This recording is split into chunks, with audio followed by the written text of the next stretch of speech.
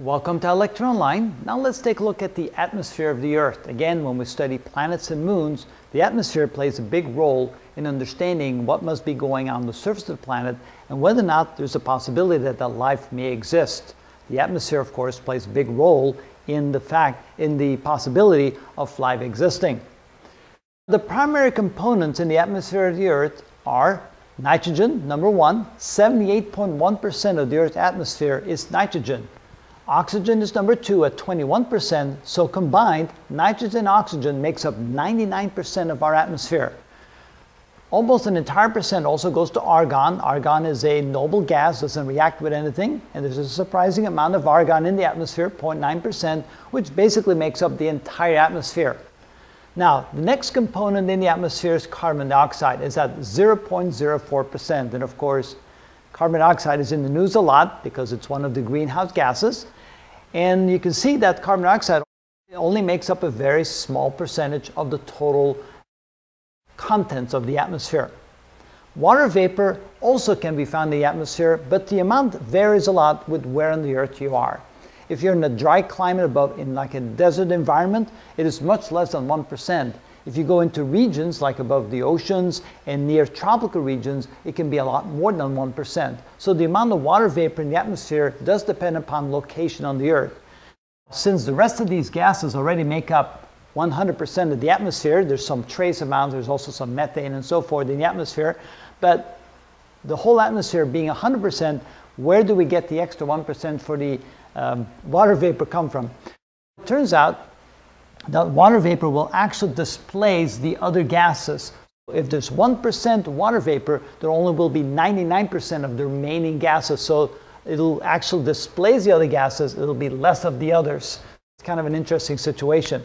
Now, water vapor is actually our primary greenhouse gas, and we'll do another video on telling the difference about how water vapor holds back the heat versus carbon dioxide. But the primary reason why the atmosphere is so important, not only because us land animals and us people need to breathe oxygen in order to stay alive. Oxygen is needed for the processes, the chemical processes that go on in our bodies. We need protection from the harmful rays that come from space. The most harmful rays that come from space are gamma rays, X-rays, and high-energy UV. Even the low-energy UV can be quite detrimental to our survival unless we were protected from those rays. It turns out that nitrogen and oxygen, since they're diatomic molecules, a nitrogen molecule is two nitrogens joined together, an oxygen molecule is two oxygens joined together, and it turns out when gamma rays, X-rays, and high-energy UV radiation enters our atmosphere, they bounce up against these molecules, these nitrogen-oxygen molecules, and the energy contained in the photons of UV, X-rays, and gamma ray radiation will actually break the bonds in the molecules, and thus the energy is absorbed, and those rays do not reach the surface of the Earth. If they did, life would not be possible on the Earth. So we owe our existence to the fact that nitrogen and oxygen can actually hold back gamma rays, X-rays, and high-energy UV. Unfortunately, low-energy UV cannot be held back by these two gases because the bonds are too strong and cannot absorb the energy contained within low-energy UV. Luckily, there's another layer, and here I have a little schematic here. There's another layer, very thin layer, at about 30 kilometers above sea level, where we have ozone. Ozone is an O3 molecule where you have three oxygen molecules bonded together into a single molecule. And when low energy UV bounces up against ozone molecules or O3 molecules, those bonds are a little bit weaker than the bonds of nitrogen and oxygen, diatomic oxygen, and therefore the low energy UV is also absorbed by the ozone layer in such a way that almost none of the UV gets through to the surface. Just a small amount, probably less than 1% of all the UV actually makes it through to the surface of the Earth. And because of that, we still experience sunburns, even with that very small amount making it through the atmosphere. The atmospheric pressure on the Earth is 101,300 pascals. What does that really mean? Well, it means 101,300 newtons of pressure for every square meter. Converted to pounds per square inch, it's 14.7 pounds per square inch. That's actually quite a bit. And the reason why we don't seem to be affected by it, because our bodies, not only does the pressure act from the outside, that pressure is also on the inside of our bodies pushing back, so it's like a window doesn't get broken because the outside atmospheric pressure, because there's also inside atmospheric pressure pushing back, keeping things at equilibrium. So our bodies are not affected by it, although that is a lot of pressure, 14.7 pounds per square inch. What determines if a planet actually does end up in an atmosphere? For example, why does the Earth have a very thick atmosphere? 14.7 pounds per square inch of atmospheric pressure versus Mars having less than 1% of Earth's atmospheric pressure. Well, there's two factors here. One of them is size, and the other one is the temperature on the surface of the planet.